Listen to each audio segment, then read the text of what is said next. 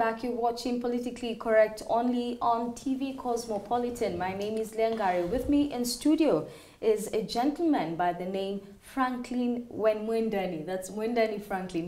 He likes to be called that. I don't know why I keep changing. Is it Franklin or Mwendani Franklin? They're both my names. I really love Mwendani as a name. It's a big name and new to you. Okay. Yeah. And what we're discussing today, before we took a break, we were looking at the development of that Jubilee has brought about in the country.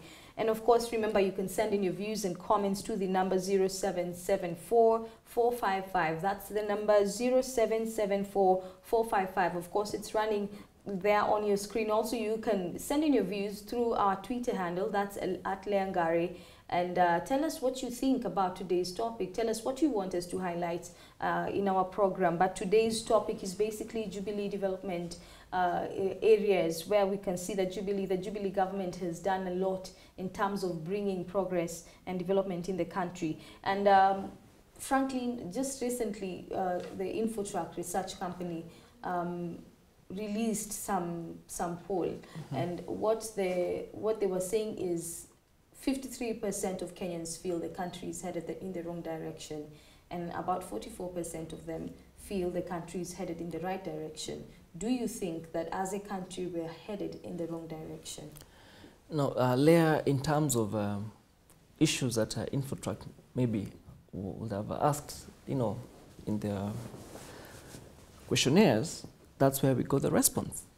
So that if the question was whether Kenya in terms of corruption was heading the right direction, in terms of tackling whether the government was properly tackling corruption, then that would be the right answer. That no, we are not heading in the right direction. But Leah would say that on issues that are generally development, on issues that are social, on issues that are benefiting the country, economy, trade, infrastructure, Kenya is heading in the right direction. Now, those small, hitches here and there, maybe in terms of crime rate, in terms of security, in terms of corruption, those are the few indicators that InfoTrack may have, used to gauge the stand of Kenyans against the operations of the government. And for me, I want to say that when we look at corruption right now, it's been all over. 1 minute there's the Eurobond. The next thing is the NYS funds. The other thing, you're finding there's some people who have been implicated in corruption in regard to the opposition. It's like basically corruption has become a thing of every day. And maybe it's also logical for what the InfoTrack research company did. I want to partially agree with you and also with what InfoTrack has said. But I also want to highlight, to bring to the attention of us all, that previously, even in previous governments, corruption has always been there, not just in Kenya, across the world. But we have always had corruption. Affects the economies in a very severe way. It does affect. But what I'm trying to bring out earlier is that of late, the media, everyone has become a journalist. So we have people who are tweeting from their sitting rooms right now. We have people who are on Facebook already, highlighting those issues. So the public has become more aware of corruption in terms of giving bribes and receiving bribes. And by that awareness alone, corruption, the voices that are actually, the soundings on corruptions have actually grown. So with the escalation now of attention towards corruption, then we not say that today as it is, the Kenya today is more corrupt than the Kenya yesterday. We just came from the Moi regime. I don't want to disparage what much more President did then.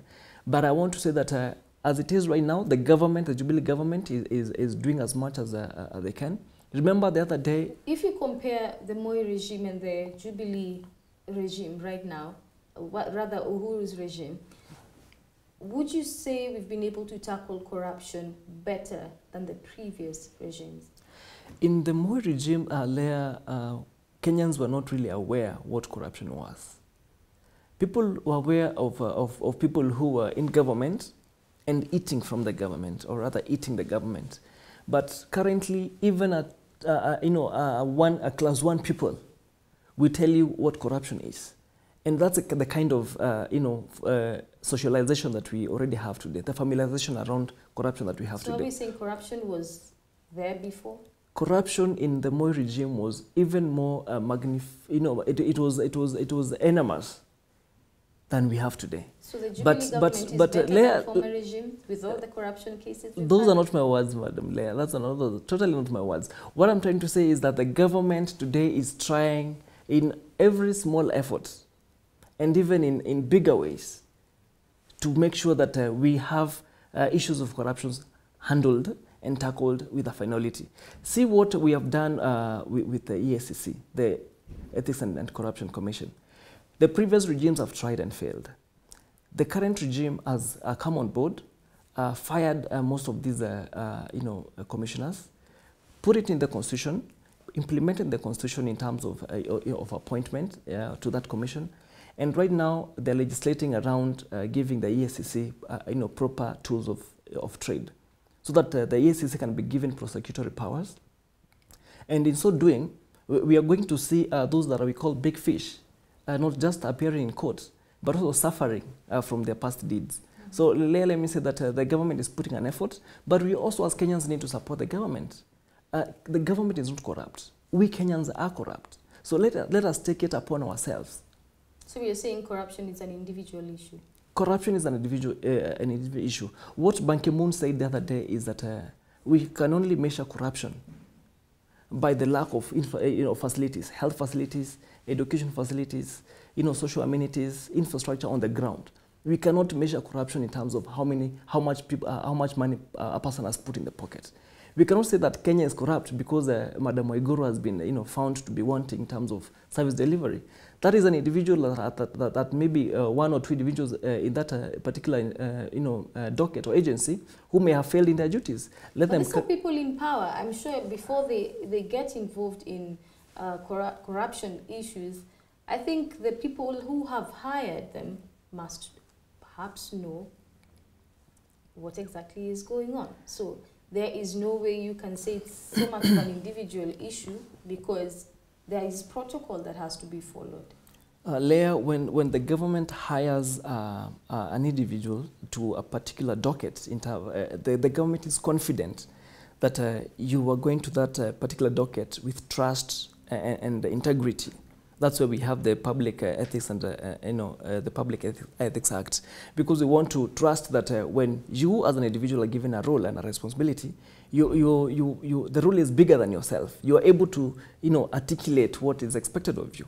Now, when maybe an individual like previously like C.S. Waiguru, maybe like other people who are people of interest that have been mentioned around corruption, when we find that money or public resources have been lost, then it is upon those individuals to carry their own crosses. It's not the government. Let's look at the state of the economy. I want to, on that still for one point, I want to agree with what one Onyango Olo, the Secretary General of TNA said, that the government has not cushioned, it has not put anyone in a docket to go and eat. It has not instructed anyone to go to an office and take and steal from the public. So when one is caught with his hands in the cookie jar, then let that person carry his own cross. Not the government, let that one person carry his own cross. Okay. I want us to look at the state of the economy of Kenya. And I think the first question we need to ask ourselves is, does the government rather have enough money to sustain the economy as it is? Leah, we should be asking, are the Kenyans willing to support this economy? Because the Kenyans are the taxpayers.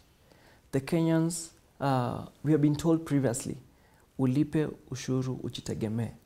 We have Kenyans who are putting monies where they are not supposed to be putting that money. Kenyans who are pilfering the economy, stocking money in offshore accounts, whereas that money should be here developing Kenya.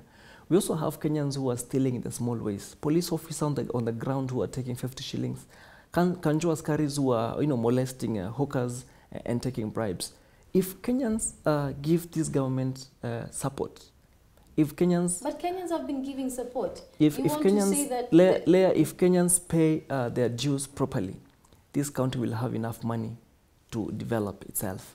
So are we saying that for the government to sustain the economy, it's dependent entirely on the Kenyans?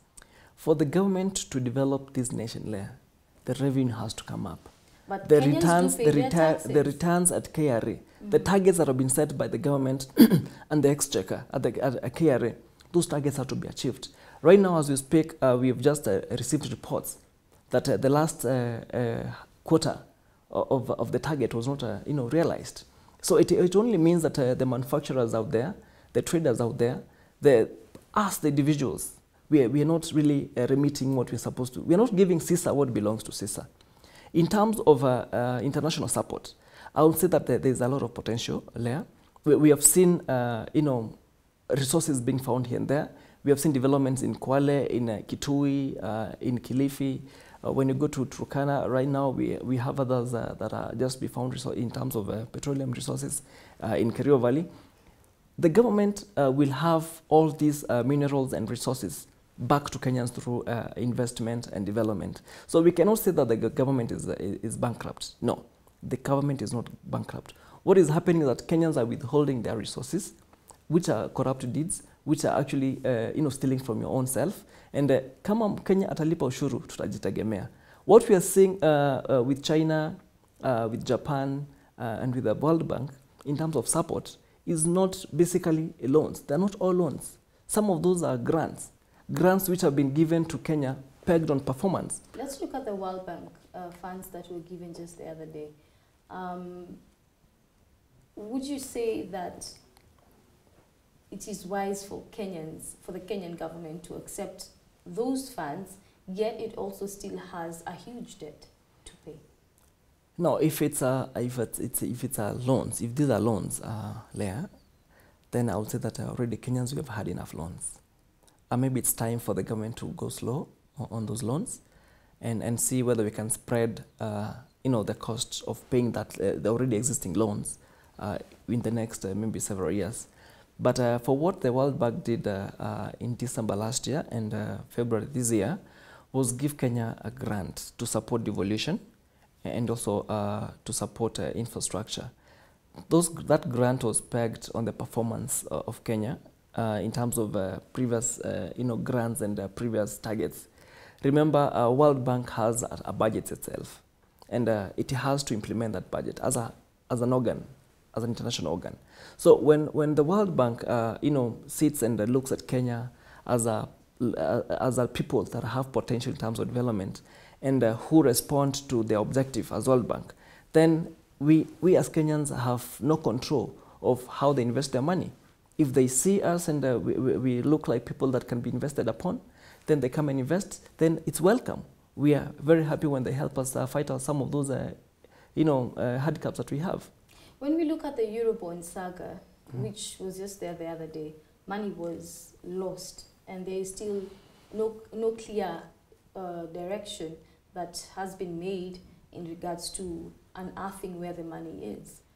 We also have the NYS funds saga. We now have funds coming in from the World Bank, like you have said, in February. But the question is, do you think we need more or tighter mechanisms to dictate how the money that is coming into our country from foreign countries is used? Mleha, the Constitution is very clear on how we invest as a country and how we spend the exchequer. We have a budgetary cycle which runs from January to December and then January again. A cycle that involves the public through public participation, which has actually been cascaded, rather which has trickled down to the counties through the county finance bills. Now, as a policy expert, I would say that every year the minister, the CS in charge of Treasury comes up with a policy on how the budget will be rolled out. This policy is given to Parliament for endorsement. It becomes an act. Once that has been passed, then the government has a direction on how to implement itself, or rather how to behave around rolling out implementing the budget for that particular financial year. I would say that we might not really have achieved what international standards per se will be, but according to World Bank, we're at 22 in terms of rating, and 22 is good. and because 22 is the highest rank that any African country has achieved as yet. Okay. So we are rolling in the right direction, and let me say that with proper management layer, with good monitoring and evaluation, and with people, public leaders, especially the governors, and the duty bearers at the county and the departmental hands. If those people are honest in implementing the government policies, then we are not going to have Kenyans suffering from health complications for lack of health amenities. We are not going to have kids not going to school because of lack of school infrastructure. For instance, earlier in the constraints that I'm trying to endear myself to, and which I've committed to serve in the next election, that is 2017 Roysambu constituency. A school like Githurai Primary School, or even a school like Roysambu Primary School, Githurai Primary School serves a community of 40,000. Now, in a community of 40,000, and whereas in terms of poverty index, Githurai will be marked as one of those areas that are really poor in my constituency, then it shows that the expectation of the nation, the government itself, and the people is that half of these pupils will go to Githurai Primary School because it's a public school. But how much in terms of capacity can that one school hold? So if people are not corrupt, if people don't, public officers are responsible in terms of their roles, then we could be having, right now we could be speaking of the current representative of that particular area investing in constructing, or rather purchasing land to construct another public school. Okay. But that is not happening. So let me say that there's enough money. All we need to do is manage this money appropriately. Do you think the government is managing the money properly? I'm saying the government has enough money. We only need the duty bearers to manage these resources appropriately. Okay. Well, you're watching Politically Correct on TV Cosmopolitan. Remember, again, you can send in your views and comments on the number running on your screen. That's 0774 455. That's again 0774 455. Very interesting issues we have highlighted here, and Franklin has a lot to say around those issues. Of course, we're trying to find out exactly what is happening in our country. Are we developing as a country? Of course, we'll be tackling more issues after the break, so don't go too far. We'll be back shortly with issues pertaining the Okoa Kenya